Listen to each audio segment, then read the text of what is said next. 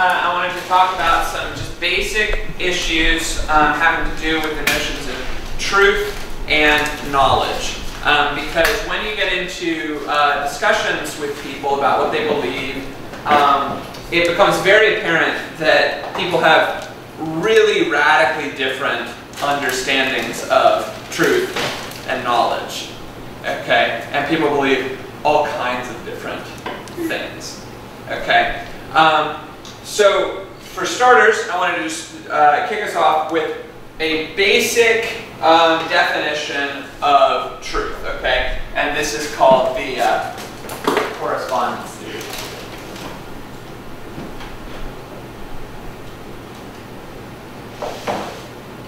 Correspondence theory of truth? Yeah, the correspondence theory of truth. That's what, or sometimes people just call it correspondence theory. Okay. Now, let me preface this by saying, at a deeper level, as Christians, we believe that the truth is a person and not a set of propositions. But that's going to be like truth with a capital T. Okay? At a more shallow level, we can ask just sort of the ordinary question of what makes it the case that some sentences are true while other sentences are false. Okay? So just like you can stay really, really basic with it and say things like, okay, sentence, this paper is white. That's true. If I said, this paper towel is purple, I'd be lying. That's false. I said something false. Okay? So what's the difference? What makes it the case that the one sentence is true and the other sentence is false? Okay. Well, the correspondence theory of truth says, well, you have that sentence, it's got a subject and a predicate. The subject of the sentence, of course, is the paper towel. The predicate is white. So I just said about the paper towel that it's white. Okay? Now, if I go and look at reality, I have an object, an actual thing, the paper towel, and it has a property, whiteness. Okay? So the relationship between the subject and the predicate in the sentence corresponds, we say, to the relationship between the object and the property. Okay? So we've got four moving parts in this theory. We've got, at the sentence level, okay, the subject and the predicate. And then at the level of reality, okay, we've got an object and a property. Okay? There's a relationship between the object and the property, and there's a relationship between the sentence, subject, and the predicate. And what we want is a correspondence between these two relationships. Once you have that correspondence, you've got truth. If you fail to have that correspondence, you have falsehood. So if I say another sentence, this paper towel is purple, I have a subject, the paper towel, and I've got a predicate, purple, that fails to correspond to the way that the object and the property actually are in reality. Okay, does that make sense? Okay, so very simply put, that was a little bit technical, okay, but you can think of it super commonsensically, okay, truth is telling it like it is. When we say things that correspond to the way that they actually are, that's truth. And when we say things that don't correspond to the way that things actually are, that's falsehood. Make sense? You have a question? Yeah. Didn't we really go over like what someone deems as telling you like it is different because of our different worldviews? Well, we always, so we always have an interpretation of reality. Okay? But remember, I said in that teaching that it doesn't follow from the fact that we're always interpreting reality that our interpretation is incorrect. As a matter of fact, our interpretation of reality might actually correspond to the way things actually are in reality. And if they do, then our interpretation is true. And if they don't correspond to the way things actually are, then our interpretation is false by this theory. Now, you might ask a much further and much more difficult question is, how would we ever know whether our interpretation was the right interpretation if we can never get any interpretation-free angle onto reality? Now that's a tough question. I'm not proposing to answer that question right now. I'm just pointing out that in principle, there's not necessarily a problem. Right? Does that make sense? Yeah. As a matter of fact, I think it's very difficult to be able to ensure that your interpretation of reality is the right interpretation of reality. You might need to know God for that to be possible. Okay? Okay. Knowledge. Okay? Let me give you a correspondingly sort of easy and straightforward classic definition of knowledge. Okay? People call this JTB theory. Okay. And also, similarly with what I just did with truth, I'll say that as Christians, there's a deeper level at which we're going to think that knowledge has to do with I vow, meeting God, knowing God, you know. Okay, there's a deeper level there, just like we say that truth is a person. But if we're just talking about surface level, how do I know that this marker is black? You know, basic everyday questions. JTB turns out to be pretty good. Okay, kind of like Newtonian mechanics, right? Like in science, turns out that Newtonian mechanics aren't literally true. Like there are corner cases. Oh, actually, all the time, Newton's equations are not getting things exactly right. But for dealing with sort of ordinary, medium-sized dry goods, Newton's equations are fine. Does it make sense? Similarly, I think we can come up with some corner cases in which JTB fails, and we can talk about deeper levels of reality at which it doesn't apply. But for ordinary cases, JTB is pretty good. Okay? So why do we call it JTB? Well, there are 3 properties that someone needs to have in order to have knowledge. Okay? First thing that they need to have is justification. Okay? So let's say that I probably shouldn't just be like handling torture implements on camera. Teaching. You just act like a primitive.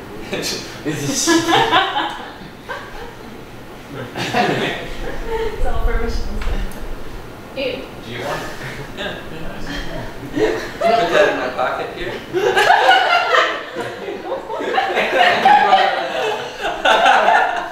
Okay. So if let's say that I believe what sports are going on right now? I don't even know. Baseball. Okay. Does anybody know a game that was played in the last week between 2 teams? Me. I actually don't. All right. We'll just pretend. Okay. Let's say that I believe that the Reds won their game this past week. Okay. Now let's say you guys pull it up on your phone and it turns out to be true, like they won. Okay. Did I know that the Reds won the game? No, because I just like picked at random. Okay, and I might have happened to get lucky. Okay, but that's not knowledge because it was just a lucky guess. Okay, if you guys are sitting watching the Super Bowl and you're like, the Steelers are gonna win. You might even have like really good reasons for thinking that the Steelers are better than, I don't know, the Patriots or something. I don't know. Okay. What? He said they wouldn't play in the Super Bowl. Oh right, yeah. Okay, whatever. You guys know I'm just like cooking up random examples. You might even have like reasons to think that they're much more likely than the competition to win. But before that game ends, you don't actually know that they're going to win at all. It's just a good, maybe even a good guess, but it's just a guess. Okay? So we think that in order for somebody to have knowledge, they have to have the right kind of justification. In the case of a sports game, maybe watching the game and seeing the outcome would justify you, would be the right kind of justification for being able to claim, yeah, no, I know who won.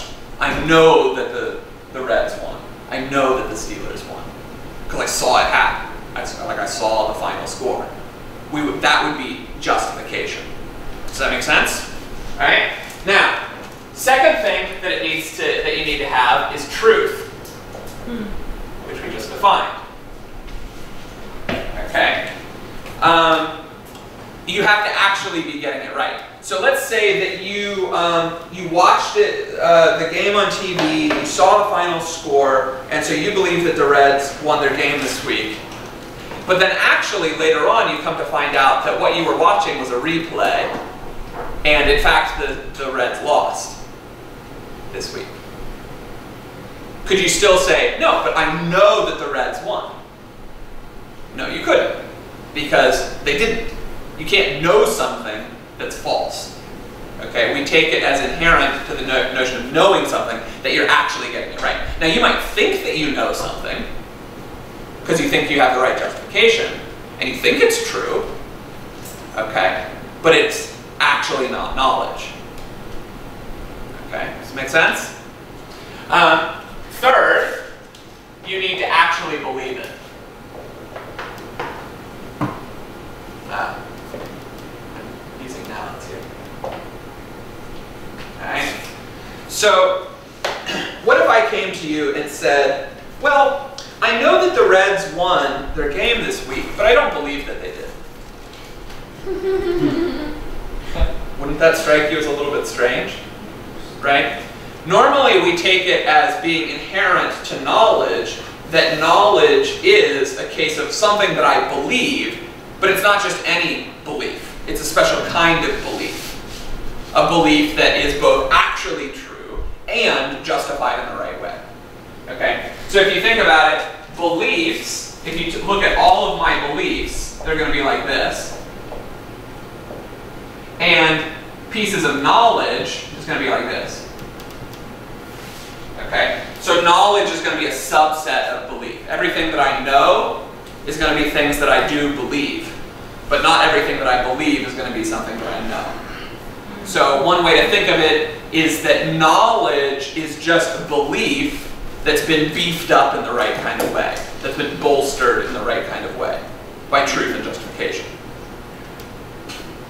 Make sense? Yeah? Everybody get it?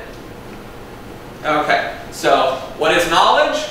Knowledge is justified, true belief. A belief that's actually true in the real world, and it's justified in the right way. Make sense? All right. Now, let's talk about realism versus nominalism. All right. Realism is a belief, a philosophical position about the nature of concepts and terms that we use. Okay? It's the belief that these concepts actually apply to things out there in the real world. Okay? And you can see how this has something to do with correspondence theory. Okay? So, we say the word oak tree. There's one down there. Right? There's an oak tree over there. When I say that word, oak tree, I mean something. Okay? Now the philosophical question is, does that meaning actually correspond to anything in reality? Is there such a thing as oak tree-ness? Or, the alternative position is, no, there's just a lot of trees that we happen to, for whatever reason, group together and put the label on it as calling it oak tree. Okay? But that label is purely a human invention. In reality, there is no such thing as the species oak tree. Or it's actually like a genus, right? Okay? There is no such thing as the genus oak tree. That's purely just a human invention that we're slapping onto those things out there that in themselves aren't oak trees. They're just objects. In fact, there aren't even trees in reality. There are just things that we happen to conveniently group this bunch of things under the label tree and other things under the label rock and other things under the label grass. Does this make sense? All right? So So those two positions that I described, the first one is realism. Position that by and large, maybe not all the time, but by and large, our concepts actually do map onto real groupings in reality. That there really is such a thing as trees. That when we employ the concept of trees, we are actually, this is a common philosopher shop talk, carving nature at the joints. Okay? We're actually discovering, by our carving it up using certain terms, we're discovering a real distinction between, yeah, there are these kinds of things over here, and then these kinds of things over here. And we're choosing to call this kind of thing trees. We could have called it blobbligs. Okay? So the label isn't really important. Okay? But we are sort of carving off a set of things that actually are different than other things. Those are trees and not rocks. Okay? Does this make sense? The alternative position is called nominalism. This comes from the Latin word nomen, which is name. Okay? And so nominalism is the belief that, no, that's just names. Purely just names that we're slapping onto things without any real justification. Okay? Does everybody see how that works? Alright. Now, connection that I want to draw is if you're going to hold to something like the correspondence theory of truth, you're going to need to have some version of realism. Okay? Whereas if you're a nominalist, you're going to have some other story that you tell about truth. And typically the nominalist is going to say something like this. A true sentence is one in which the conventional names that you're employing in the subject and the predicate position in the sentence somehow hook up with each other in the right way. But it's not being held accountable to any objective reality. Does that make sense? Because how could you? If these are purely just, if all the words and concepts we're using are purely just human conventions, and they don't really have any correspondence to reality, how could you ever figure out what the right correspondence was? Or actually, not just, we couldn't figure it out, there just wouldn't be any. Does this make sense? Yeah? Okay. Any questions here? I just covered some like pretty tough concepts, pretty fast.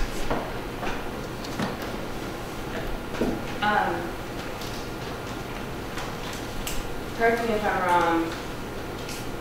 Seems like realism and nominalism are like not so much focused on,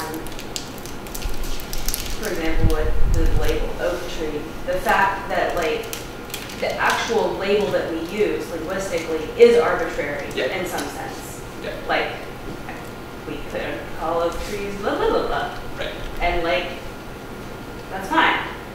But rather the fact that like the concepts that we're using do or don't necessarily have to correspond with the way reality actually is. Is that true? Yeah, that's one argument or one line of thinking that leads to nominalism. But notice it doesn't have to. Well, like whether or not it really does correspond to how reality actually is. No? Yeah, maybe I'm not following. I'm not communicating super clearly. I just wanted to make sure I understood the distinction, I think, between like the linguistic side of right, and the conceptual these side. kinds of things and the philosophical concepts. Yeah. So yeah, philosophers were mostly not super concerned about the words. We're much more concerned about are our concepts mapping onto reality or aren't they? Mm-hmm. Okay. Because yeah, it is a fairly trivial point that yeah, like why do we call those things trees? Obviously, other languages have other words in the sense of other sounds. Mm-hmm. So what? What does that what does that matter, right? Now, sort of side point. People like to say, well, we could have just as well called it anything we want, but actually that's false because language is a social phenomenon and it emerges historically. And so you actually can't just wake up tomorrow and start calling trees blogs and expect people to understand you. In order to successfully communicate, you have to play by the rules. Okay? And so it's not a purely arbitrary assignment of sounds to things. Okay? It does have to develop somehow socially, but not just, it's not a purely intra-human activity. Language, as a matter of empirical fact, forms in human beings' interactions with the world together. And so it's not, there's this sort of common sense notion, yeah, well, I could have just as, if I'm calling it tree, I could have just as easily called it blah. But actually that's false, right? So that point aside, yes, even if we grant the arbitrary nature of sounds assigned to things, which the historical linguistic point aside, it does kind of seem like, yeah, there's not really any necessary connection between the sound tree and like those things. Okay. The real concern is really actually about our concepts. The concept of a tree. Yeah, our concept of a tree, is that actually describing a real class of things in the world? Or could we just as easily have carved it up as woody biological organisms that are less than 3 feet tall and water? Call anything that's one of those things morgues. And woody biological organisms that are higher than 3 feet and granite and the sky, call any of those things glogs. Would that way of carving up reality have been just as valid? Right? The nominalist, a hardcore nominalist, is committed to the idea, yeah, that would have been just as valid. Might not be as convenient, but it'd be fine. Yeah, yeah, and all of our concepts are just as arbitrary as the ones that I just drew. Yeah. Yeah. So, is realism the acceptance of correspondence theory and nominalism the rejection of correspondence theory? No, because correspondence theory is a theory about truth, which is at the level of whole sentences, which are multiple concepts joined together. Realism versus nominalism is a theory about individual concepts and reality. Now, what I was suggesting, though, is that there's a link between the two. It's very hard to hold to a rigorous correspondence theory if you don't also hold realism. But I'm sure there's some weird logician out there that's tried pretty it. much always realism and correspondence theory. Yeah, it's very hard to see how they could work. One could work without the other. Does it make sense? Yeah? Okay. Now, just for kicks and giggles, I wanted to share my special brand of realism, which Mike and I were talking about the other night. It's Platonism. Okay. Platonism is a special way of explaining how it is that our concepts are actually mapping onto something in reality. But notice there are other ways of being a realist about your concepts. Okay. Aristotle has a good one. Thomas Aquinas follows him and improves upon it. Okay. The Platonist says, okay, look, you've got a tree, tree A. You've got a second tree, call that tree B. You've got a third tree that's maybe a little different. Okay, tree C. And you've got, just make some room here, you've got a rock, D. How is it that we know that these three entities are trees and this fourth one isn't? It's the classic game, Sesame Street, which one of these doesn't belong? Okay, which, by the way, magically, you could play that game like as a 4-year-old because you could see that certain things were grouped together and other things weren't, like they didn't belong. Maybe that's an indication that we're grasping real groupings in the world. Okay, the Platonist says these three things are all trees because there's this fifth element here in the picture, which is treehood. All right, or tree-ness, we'll say. And tree-ness itself is not a tree. In fact, it's not something you can see, touch, taste, hear, or feel at all. It's not a spatiotemporal object. It's outside of space and time. It's an essence. It's not even a concept in your mind. It just is what it is. It's an essence. Okay? And A is a tree because it participates in treeness. It has treeness in itself. B is a tree because it participates in treeness. And C is a tree because it participates in treeness. Okay? And somehow, human beings are just so constituted that we're able to look out at the world, and when we see A, we see treeness in A, and when we look at B, we see treeness in B, and when we look at C, we see treeness in C, and we're able to say, yeah, A, B, and C are trees. And I look at D, and I'm like, no, D doesn't have treeness. Doesn't participate in treeness. Because I'm able to see it with my mind. Right? And so I exclude D from the set of trees. Okay? Does this make sense? Okay. Now, real quick, to just tie that in with the Christian worldview. If it's true that this treeness is not a spatiotemporal object, it means it's eternal. It's not temporal. It has no beginning or end. It's not that treeness came into existence on Tuesday last week. Right? Trees might have first come into existence, you know, so many thousand years ago or whatever. Okay? But in order for a tree to come into existence at all, there's got to be treeness for it to participate in. Otherwise you could never have trees in the first place. Okay? But Christians believe that there is nothing outside of God that is co-eternal with God. Because God is the maker of all things, seen and unseen. Okay? So, once you put those ideas together, and we could talk at length about why this has to be this way, it turns out that if you're a Platonist about reality and you're a hardcore theist, you're going to eventually be committed to something like the thesis that treeness is an idea in the mind of God. Okay, these essences that things participate in are somehow an aspect of God. And I think the best way to go is to think about them as ideas in the mind of God. That somehow we, looking out at that tree, catch a glimpse of an idea that God has, and has always had. And when he creates things, he just brings individual things in space and time into participation with certain ideas that he has. Like, oh, I want this thing to be a tree. I know what a tree is, so make it a tree. See how that works? Yeah? The reason I'm showing that is because I think that this dramatically, totally changes your whole worldview.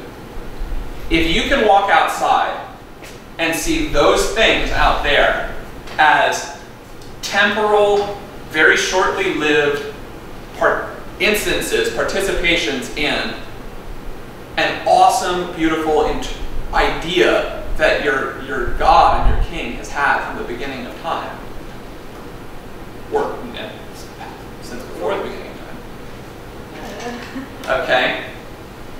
That, I think, should draw you to worship.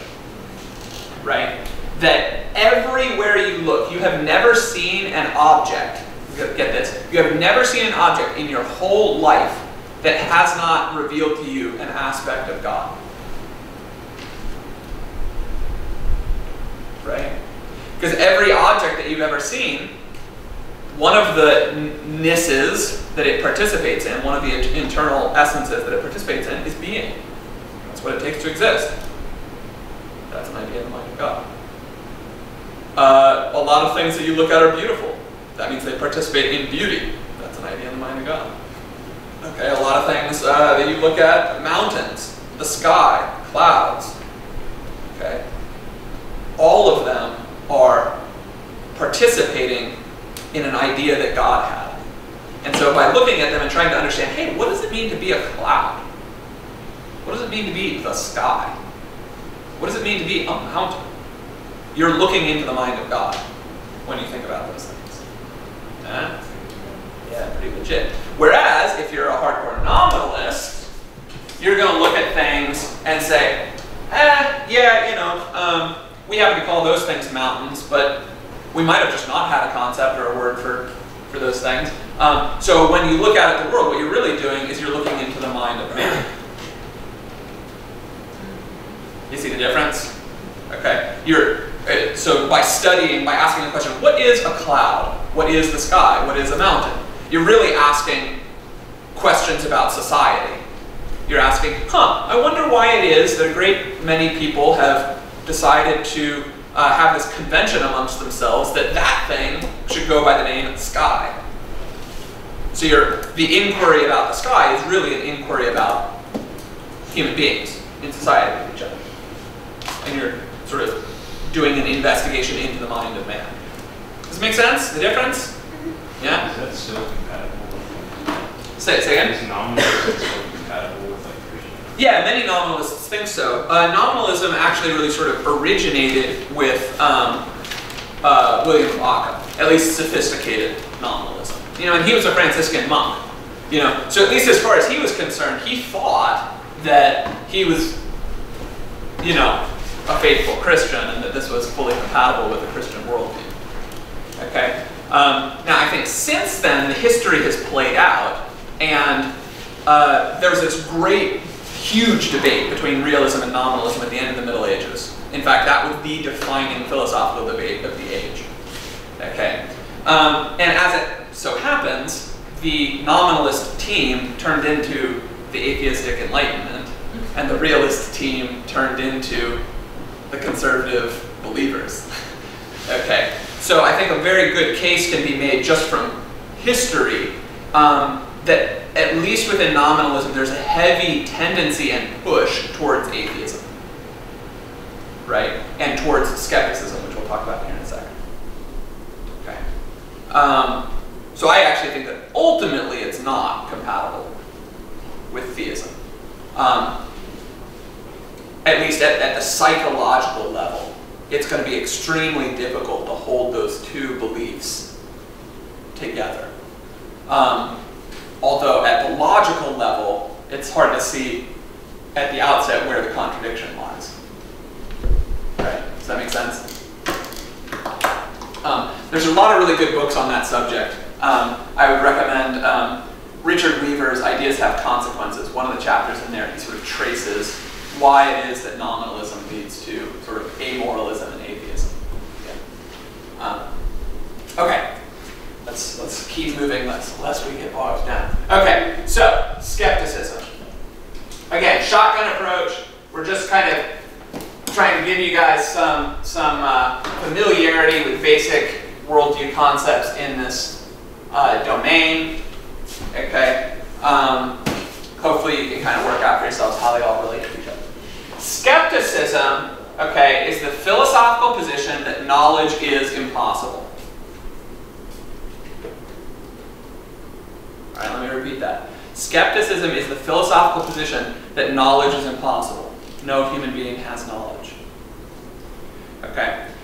Now, let me warn you, a lot of my freshman students get this wrong. Okay. Skepticism does not mean being skeptical about things.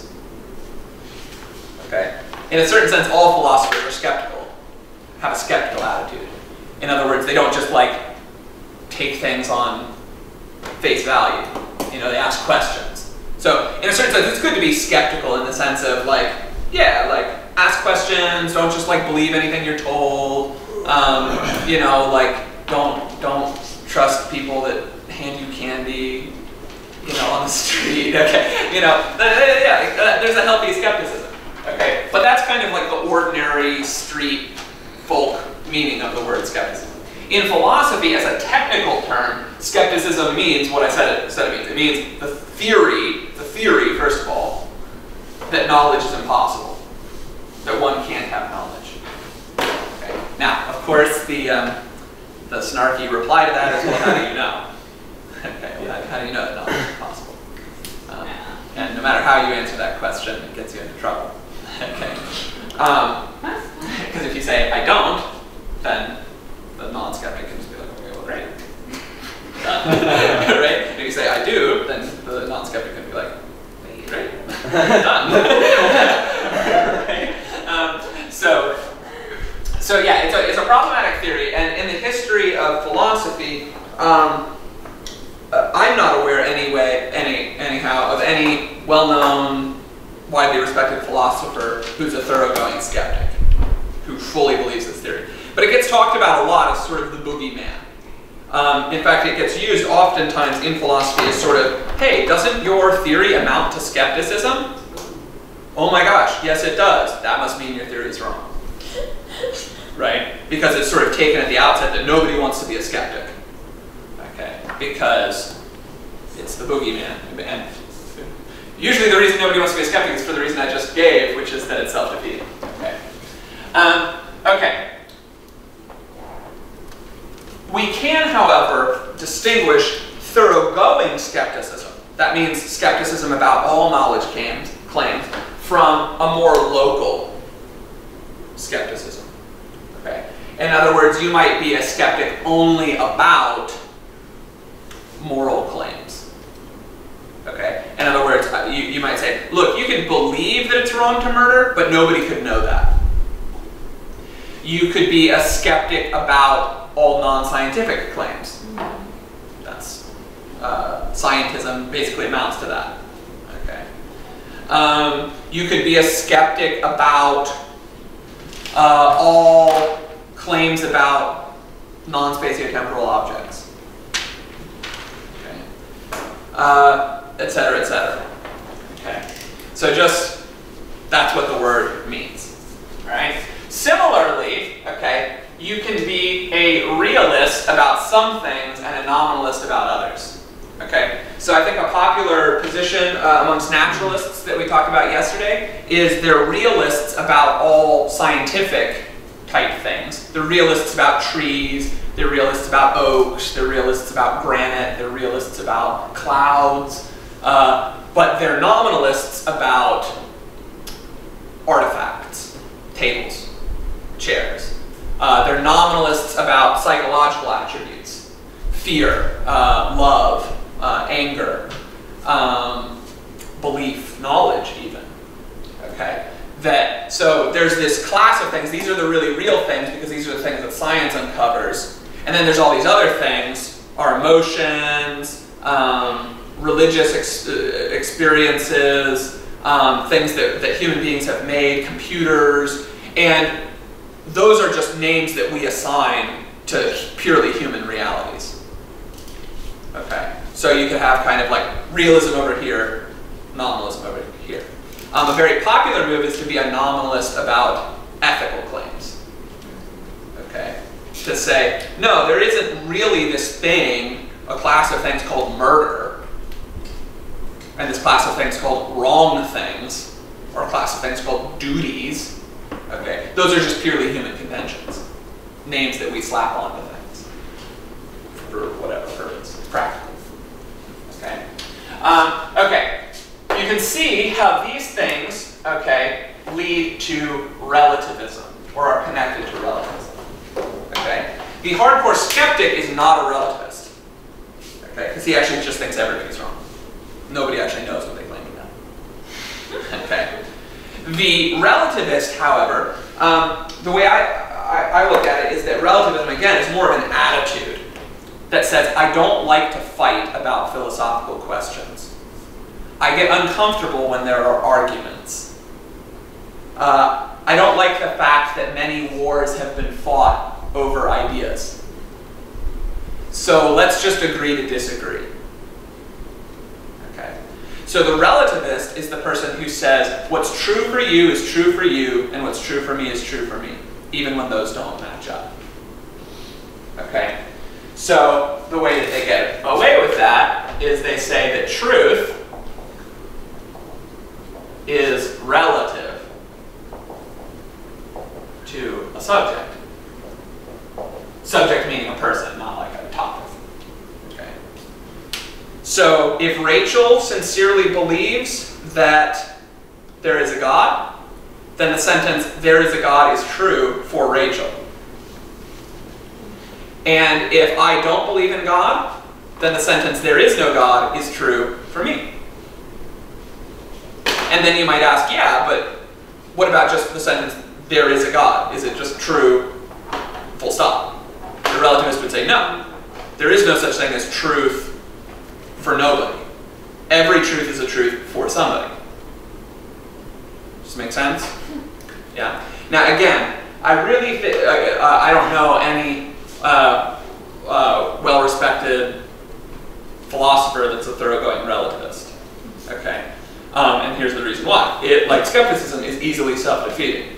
Okay. Because let's say that Rachel and I are having this discussion about relativism, and Rachel believes in God, I don't believe in God, I want to get out of a fight, so I'm like, well, you know, that's fine, that's truth for you, that's fine for you to believe that, I believe this, and you have your truth, I have my truth. We're done. There is no ultimate truth. Okay. Well, Rachel can say something very clever at this point. She can say, well, what about the truth of relativism? I don't believe that relativism is true. What am I committed to say as a relativist? Oh, that's true. Why is it you? That's true for you. So that means that as far as Rachel's concerned, relativism is false. Which, if relativism is false for Rachel, then she is licensed to say that I'm just plain old wrong. So we're back to where we started. The place I didn't want to be in. The place of granting her the ability to say that I'm just plain old wrong. Right? So if I grant relativism, okay, then I've got to grant her relativism about relativism. Which, if she doesn't want to be a relativist, means I've just given up relativism in the debate. Okay. Now I might still maintain, yeah, but relativism is true for me. Okay. And that's fine if I want to live in my own little world and not talk to anybody. But as soon as I want to actually engage in conversation with Rachel, by my own logic, I'm licensing her to say, no, you're just plain wrong. Absolutely. And not relatively. Right? Does that make sense? Yeah. Now, I could go another way. Okay. I could say, well, the truth about God, that's true for you, and the truth that there is no God is true for me. Okay. And you could say, well, what about relativism? And I say, special case. It's absolutely true that relativism is true. That's not just a true for you and true for me. Okay, that's just true, full stop. It's true, it's the absolute truth that relativism is the way that it is. Okay, then of course, that seems like special pleading. Okay, it's an ad hoc response. Okay. It's a fallacy. And it also seems like very strangely self-undermining. Right? Does this make sense? Yeah? Everybody you good? So, skepticism is one way of saying it. Skepticism, there's no objective, subjective truth. No, there is no knowledge. No knowledge. Yeah, typically the skeptic, if there is a skeptic because he actually does think that there is some objective, absolute way that it is, and that we poor human beings are so ill-equipped epistemically to know So anything there about it. is truth, but we just can't figure it But out. we can't know it. Can't know it. Yeah. Now, so then relativism is there is no objective truth, but there is subjective truth. Yeah, relativism negatively is the thesis that there is no objective truth or absolute truth, that there's only truth relative to a subject. Yeah. So, didn't you say that there's basically no skeptic or relativist philosopher or philosophers because you pretty much have to stop being a philosopher? Yeah. You're like, well, why are we even talking? Yeah, exactly. So I mean, But when you go out kind of on the street, so to speak, and talk to ordinary folks, like when I kind of I'm saying, survey my philosophy students, tons of them are skeptics, tons of them are relativists. it doesn't seem to on its own like cast down philosophy. It's just like saying, like no philosopher would hold that position because then they would cease to be a philosopher. Right. Yeah. And more importantly, once you actually think about the position itself defeats itself. It's sort of like Christians who believe the only thing you ought to believe is the stuff in the Bible. Think about that. It's called biblicism. Okay. That belief, that is nowhere in the Bible. Nowhere in the Bible does it tell you that you should only believe the things in the Bible. And so if you're a thoroughgoing biblicist, the first belief you should give up is biblicism. Same thing for science. Yeah, it's the same thing for science. Yeah. And similarly, skepticism. If you really do believe that you can't know anything, the first thing you should claim not to know is whether skepticism is true or not. If you really are a relativist, okay, the very first thing you should be relativistic about is relativism. I feel like there is kind of a response you can have, which is just kind of like a shrug. Right, yeah, yeah. Now, you should know that in rational debate, right, like if we're having a conversation and the standards of that conversation are rational, there's always non-rational moves that the other person is free to make. They can just dig in their heels and continue to believe a conclusion even when they've admitted the premises and admitted that the argument from those premises for the opposite of the conclusion they believe is valid. You can just be like, no, I'm just not going to be rational. Like, you can do that. You can just walk away from the conversation. Just stop, right? You can just like shout louder, right? You can just like shrug your shoulders. You could just like set your jaw and like refuse to believe things that obviously, or like refuse to admit things that you obviously do believe, right? Like when you push relativists and you're like, wait, do you believe that rape is wrong? And they're like,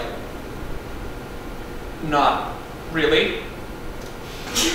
Right? And then like the next day you see them like crusading on Facebook, like, you know, with this great like moral vigor, you know. It's like, no, okay, so you do believe that's wrong. You just didn't want to admit it in the conversation because you knew that it would overthrow your position, right? So yeah, like you should know, and this is one of the reasons why I encourage all of you guys, unless you really sort of know what you're doing, not to get into arguments about worldviews, especially with like sort of ordinary folk, because most ordinary folk are not going to play by the rules. So you can bring out your clever little like, haha, skepticism defeats itself, but to an ordinary skeptic who's not a philosopher, yeah, most of the time they're just going to be like, so? It's not going to faze them, right? Now at that point, they're just being irrational, that's fine. Okay, but most people are most of the time. Most of you guys are most of the time. Okay. And it's just true. Like I'll admit, human beings, most of the time, we go through our days and we're not being altogether rational. Could you explain the fallacy of responding that relativism is an absolute truth? Yeah, it's special pleading. So you're making an exception just to win. In other words, so it works like, okay, here's a general thing that I want to claim. Oh, but I'm going to draw a special exception for my own side. Is that a logical fallacy? Yeah, it's called special pleading. Yeah, it's an informal fallacy, not a formal fallacy, but yeah, it's still a logical fallacy. Okay. Now, switch gears a little bit. Okay. Foundationalism versus coherentism. These are actually two serious philosophical positions. The foundationalist believes that all knowledge claims need to be grounded by more fundamental knowledge claims, and those knowledge claims need to be grounded by more fundamental knowledge claims, so forth and so on, until you get to a foundational level that is ungrounded, that is just sort of brute facts. That's what we call them. Okay. And the goal would be to get to brute facts that are the right kinds of brute facts. Best case scenario is that they're completely self-evident. They sort of present, so like the proposition, like this would be a brute fact, is that A equals A. Right? That for every case of A, for anything, it's identical to itself. That would be the case. That would be an example of a brute fact. I don't have an argument for that. It's just supposed to be self-evident. So would that be the same thing as saying self-evident? Brute fact? No. A brute fact is a fact that's at the bottom of my sort of knowledge pyramid, and it's brute because it's just at the bottom. It doesn't have any justification. Best case scenario, what a lot of philosophers strive for, is to make all their brute facts self-evident facts. But not everybody does. So for instance, like I think Elizabeth Anscombe thinks that like a lot of things that we believe and ought to believe are just plain brute facts. Like this chair, this marker is black, that's a chair, murder is bad. That those are just brute facts. They don't have arguments for them. And all of our other beliefs we should sort of build on the basis of those. Forget the Elizabeth Anscombe thing. I might be misrepresenting her because it's been a while since I read her essay on brute facts. So can you give like a real technical definition of foundationalism? Yeah, foundationalism is a theory of epistemology that all knowledge must ultimately be grounded upon a foundation that is itself ungrounded. So the picture here is of a pyramid that I have, or like a tower or something. So I have a foundation level of brute facts. Okay, these are the things that just I don't have arguments for. They're just my basis level. And then every other thing that I claim to know is built on top of these. And then things are built on top of those, and then things are built on top of those, and so on, so forth and so on. Okay, and I build up my system of knowledge on this foundational level. Okay, but for any brick in here, let's say that this is my belief that water is made up of hydrogen and oxygen. Well, that's based on my prior belief that people have performed what was it, electrolysis, right, and separated out the hydrogen and oxygen in water, and that's based on my prior belief that you know, if you can separate a substance into two things, that that's the things that make it up, and then that's based on my prior belief that you know, we can trust our sensory experience, and this is like that my textbooks are not lying to me, and ultimately I'll get down to some rock bottom basis beliefs. So, are empiricism and rationalism both foundationalists, but just have different brute facts? Yeah, exactly. They have different. They offer us different basement level foundational things to start from, but they're both foundationalist instruction. That's correct. So for empiricists, what you can see, taste, touch. Yeah, immediate sensory experience would be the foundation, would be the stuff that forms the foundation level, and then you build everything else on that foundation. For rationalism, the foundation level would be like a priori truths. Yeah, A equals A. And then also, like for instance, Descartes, a foundationalist, he thinks one of our foundation level truths would be I exist. Just because, or actually the foundation level truth would be I am thinking. So therefore I exist. On the basis of those two things, you would say that I'm finite, so therefore I'm not God, so therefore I didn't create myself, so therefore there must be something that caused my being. It's infinite, so forth and so on. Does it make sense? Yeah? Okay. The alternative is coherentism. Okay? And the picture here is more like of a spider web. Okay? All right. So in this web, okay, maybe this belief supports this belief. Okay. This belief might support this belief. This belief might support this belief and this belief. But this belief supports this belief, and this belief supports this belief, and this belief supports back where we're starting. Okay. Now the foundationalist charges, yeah, but that's just circular reasoning. And the coherentist responds by saying, no, it's not quite circular. Okay? What matters is that all of my beliefs, all of them, systematically support one another and form a coherent web without any tears or rips or contradictions. Okay? So what I'm looking for to justify, and both of these are theories about what it takes to be the J in JTB theory, what it takes for somebody to claim proper justification. The coherentist just says, look, what matters is that when you try to justify your beliefs, you remain completely coherent and consistent with all of your other background beliefs.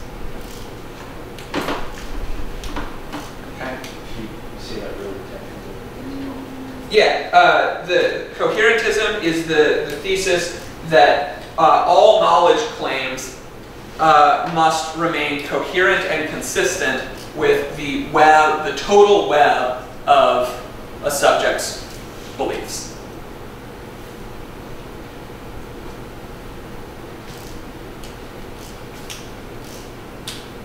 And of course, in the web, none of these individual beliefs are going to be rock bottom. And in fact, one of the coherentists say to the foundationalists, hey, our system has this advantage that we don't actually have any unjustified beliefs. All of our beliefs have reasons. And then the foundationalists are supposed to be like, well, none of your beliefs. Yeah, exactly. The foundationalist response, of course, is, yeah, actually none of them have reasons, ultimately. Right? Does this make sense? Yeah. Now, actually, both of these, there are Christians that think both of these. Okay, so it's not immediately apparent why a Christian would have to commit to one of these systems over the other. But you should know that there it is. Okay. All right. Last thing I'll talk about is just this term fallibilism. Okay. A fallibilist thinks that knowledge is compatible with being wrong. Okay? That someone can know something even when it turns out that they could be wrong about that thing. You say that again. A fallibilist believes that someone can know something even when they could be wrong about it. I will put it technically for Mike. I really like that. Yeah. Fallibilism is the proposition that S knows that P, alright, this proposition, is consistent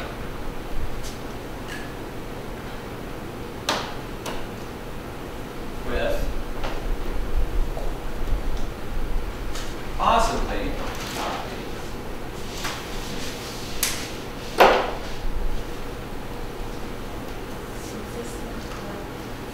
Possibly being wrong.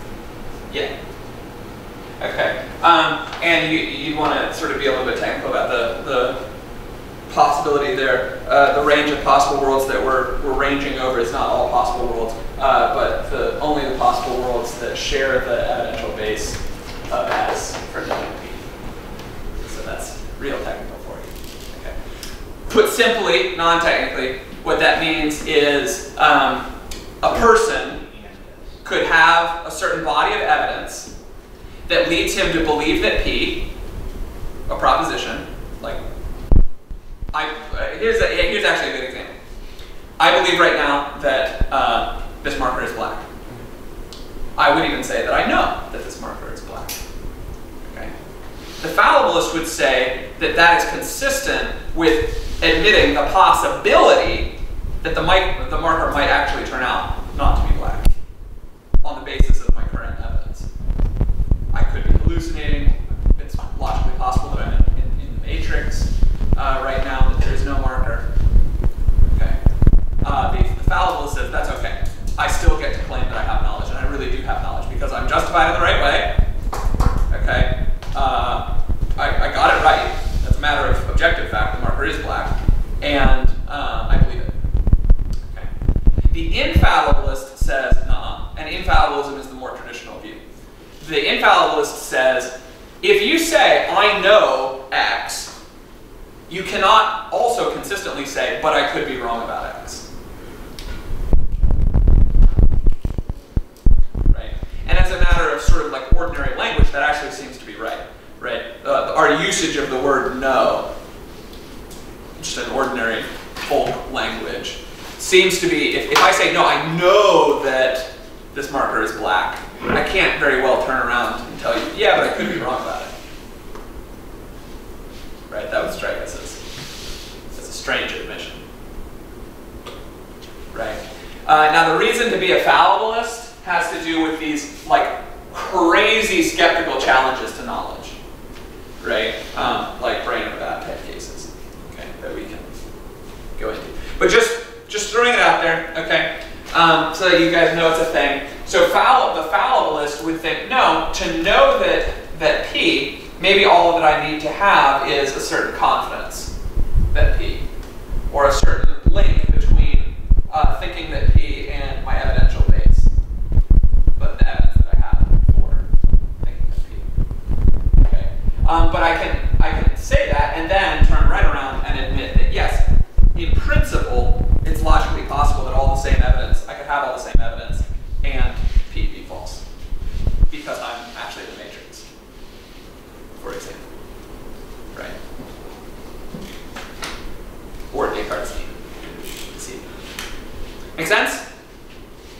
Yeah, did we get it? Okay, I'm done. There you go. You have your vocabulary. Self-fallibilist, or What? would you consider? I'm not entirely committed to one or the They other. seem like kind of more of a semantic. I'm sorry? At face look, that level, they seem like more of a semantic. No, they're actually very substantive disagreement. Yeah. About the nature of knowledge. So if you want my real honest answer, I think I only sort of play a correspondence theorist on TV. In reality, I'm like a hardcore Platonist, so I actually don't think that we have any knowledge about spatiotemporal particulars. At best, we have true belief, and but I'm not a skeptic. So I think we have knowledge about the forms, the essences that I was talking about. Okay, and so I'm an infallibilist about that kind of knowledge. I think that you cannot possibly have a noetic grasp of a form and be wrong about that form. But at the level of sort of ordinary talk, I'm willing to say, like, no, I know that this marker is black, right? Like, of course I do. But then also turn around and admit, yeah, but I don't know, like, I haven't completely ruled out the possibility that we're all in a computer simulation right now, or that I'm a brain in a vat. So of course it's logically possible that I'm wrong about the marker being black. Logically.